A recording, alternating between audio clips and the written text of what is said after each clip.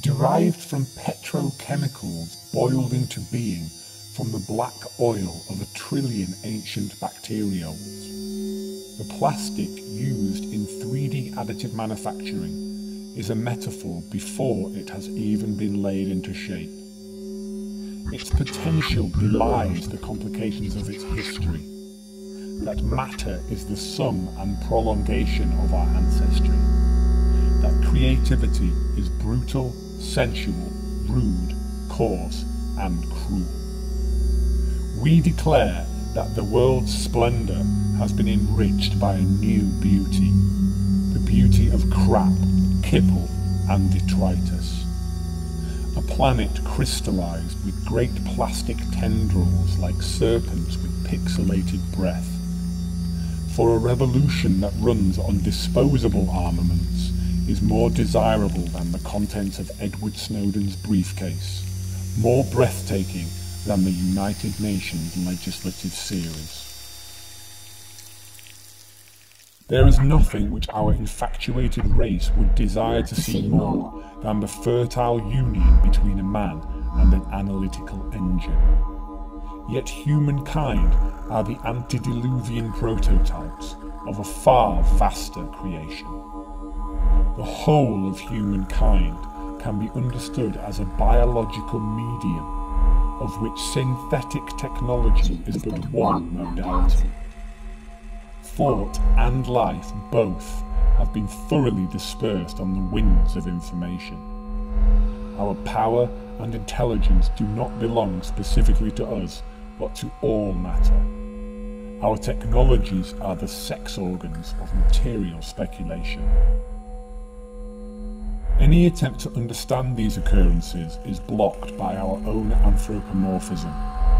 In order to proceed, therefore, one has to birth post-human machines, a phantasmagoric and unrepresentable repertoire of actual re-embodiments of the most hybrid kinds. Additivism will be instrumental in accelerating the emergence and encounter with the radical outside. Additivism can emancipate us. Additivism will eradicate us. We want to encourage, interfere, and reverse engineer the possibilities encoded into the censored, the invisible, and the radical notion of the 3D printer itself. To endow the printer with the faculties of plastic, condensing imagination within material reality. The 3D print then becomes a symptom of a systemic malady, an aesthetics of exaptation, with the peculiar beauty to be found in reiteration, in making a mesh. This is where cruelty and creativity are reconciled, in the appropriation of all planetary matter to innovate on biological prototypes. From the purest thermoplastic, from the cleanest photopolymer and shiniest sintered metals, we propose to forge anarchy, revolt and distemper. Let us birth disarray from its digital chamber.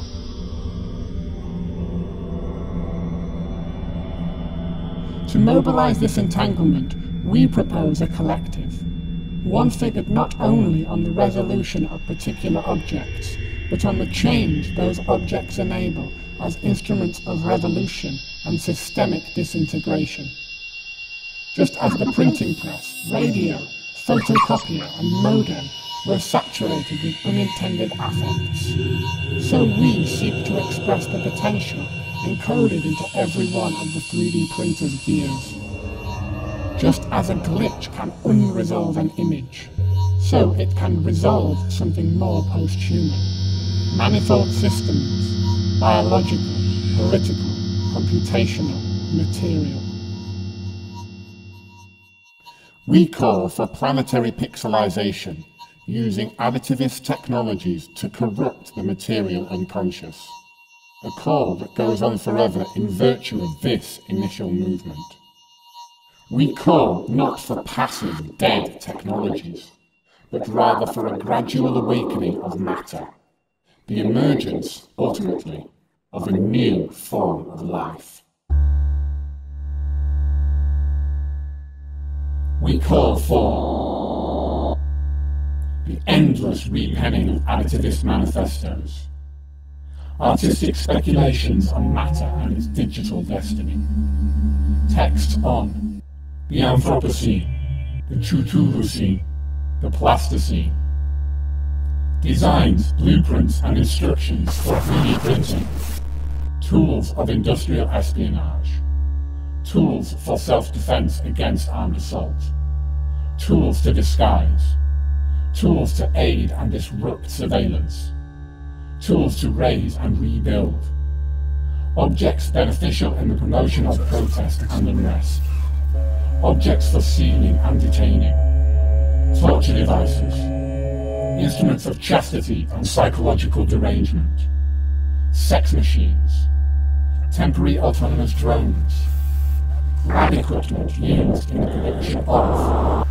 drugs, dietary supplements, DNA, photopolymers and thermoplastics, stem cells, nanoparticles, technical methods for the copying and dissemination of mass-produced components, artworks, or patented forms, the aura of individuals, corporations, and governments. Software for the encoding of messages inside 3D objects. Methods for the decryption of messages hidden inside 3D objects.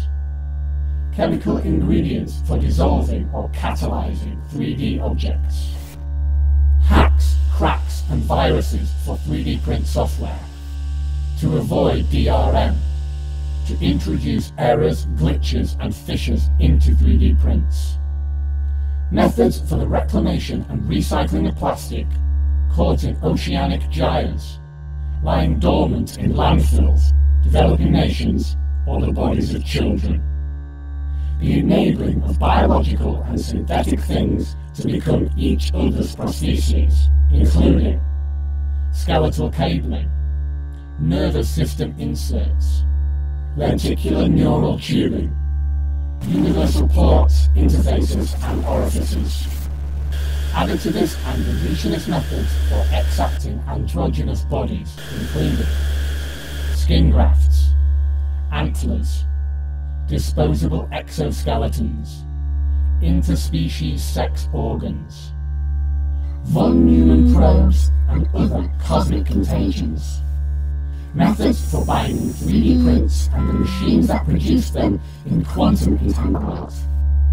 Sacred items used during incantation and transcendence, including the private parts of gods and saints, idols, altars, Kwashikali, ectoplasm, Namtag stones, the production of further mimetic forms, not limited to vorpal blades, squirtles, energon, symmetriads, asymmetriads, capital, junk, love, alephs, those that from a long way off look like flies. Life exists only in action. There is no innovation that has not an aggressive character. We implore you, radicals, revolutionaries, activists, additivists, to distill your distemper into texts, templates, blueprints, glitches, forms, algorithms, and components.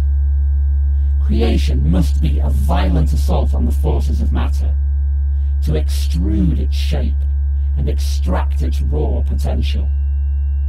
Having spilled from fissures fracked into Earth's deepest wells, the beyond now begs us to be moulded to its will, and we shall drink every drop as entropic expenditure, and reify every accursed dream through algorithmic excess, for only additivism can accelerate us to an aftermath whence all matter has mutated into the clarity of plastic.